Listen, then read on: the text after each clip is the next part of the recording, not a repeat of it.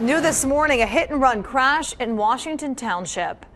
It happened near an apartment complex on Governor Square Road, just off of Miamisburg Centerville Road in Washington Township. And police tell us the guy who hit a woman's car likely had too much to drink. Now, luckily, they did catch up to him, and he's now being questioned. Our Amber Watson talked with the woman whose car is totaled and is now figuring out how she'll now be getting around without it. Amber?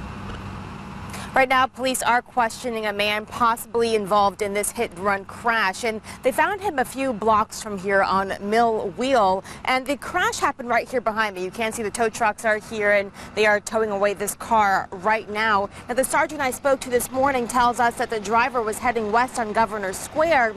Then that driver smashed into a parked car and took off. And when deputies got here on the scene, that driver was nowhere to be found. Now, this morning we spoke to the owner of the car that was hit, and she tells us that she was sleeping and woke up to the bright lights.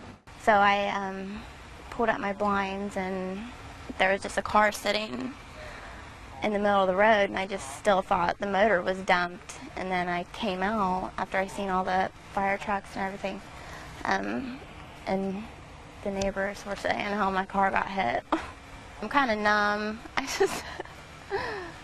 just got to do what I got to do.